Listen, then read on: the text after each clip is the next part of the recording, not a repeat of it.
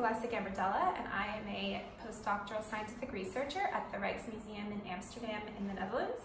And currently my work is focused on understanding ultramarine disease. And this is the disease or degradation phenomenon that affects oil paintings containing one of the most valuable pigments known in history, and that's ultramarine blue.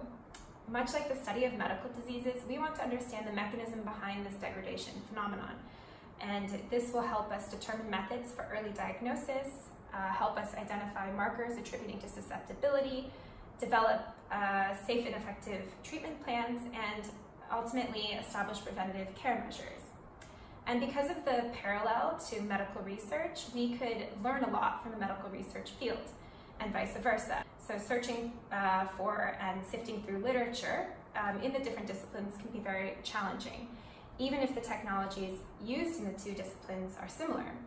And this is a big challenge that I believe the EOSC can help support in solving, because it connects disciplines on a level where the languages are the same, that being measured data.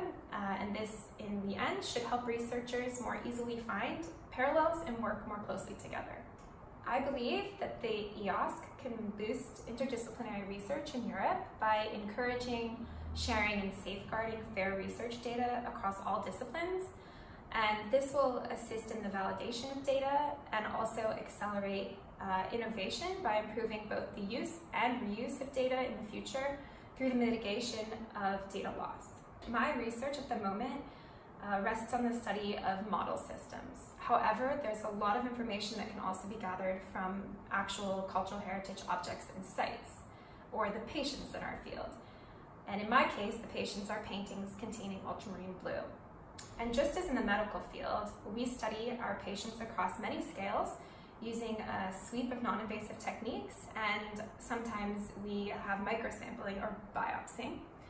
And such knowledge, however, is inherently limited by the relatively small data sets that can be achieved in a single collection or site.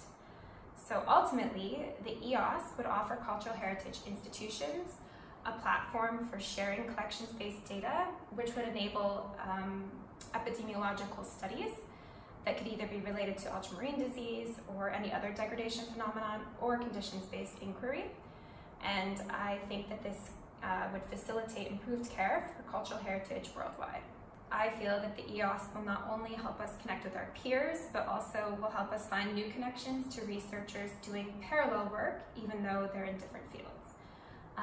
Because the success of the EOSC rests on data being fair, EOSC inherently safeguards cultural heritage data for the future.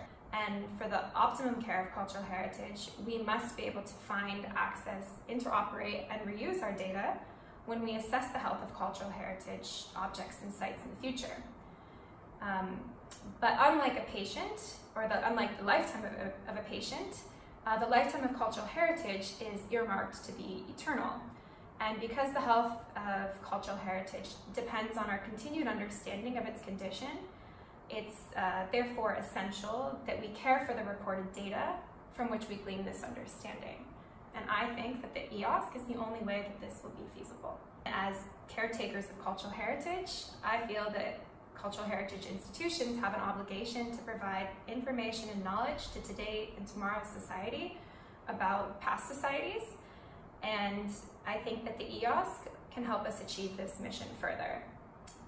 Thus, I think it's only fair that cultural heritage data is fair to all.